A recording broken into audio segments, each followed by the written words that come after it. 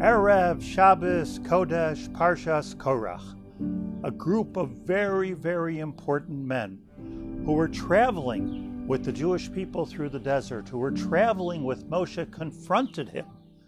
And they said, Moshe Rabbeinu, Moses, why are you taking all of the leadership, all of the grandeur for yourself? After all, there are many great men amongst the Jewish people. Why aren't we the leaders of the Jewish people? And then they said, Moshe, you are simply haughty. You are seeking kavod. This is the irony of ironies, because the Torah itself tells us that Moshe Rabbeinu, Moses, was the humblest of all men that ever walked the earth. So how could you say to the humblest person in the world, you are haughty? Where's your credibility? How could it even be? And the answer is that this is the irony of life. That exactly in those areas that we are accused of are often the areas in which we excel. People will find our excellence and accuse us of the opposite. Moshe was the humblest of all men, being accused of the haughtiest of them all. And how can this be? And the answer is that there are three approaches to humility. There is the person who is just not humble.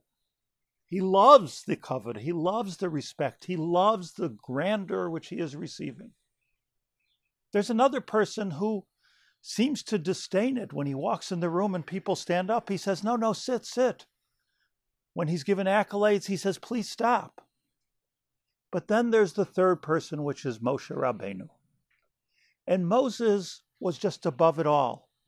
Whether they disgraced him, whether they gave him all the respect and honor that a human being can get, went over his head. And it was possible that he wasn't that person who was saying, please sit. Please don't give me kavod.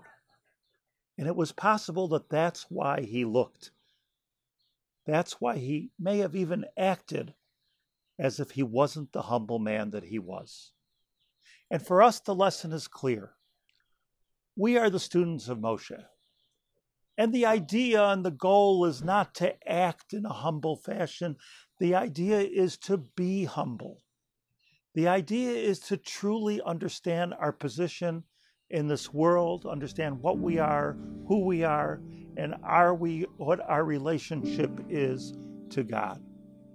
And if we can internalize the true humility of standing before God, then we deserve all the honor in the world, all the leadership in the world, and we become the future of the Jewish people.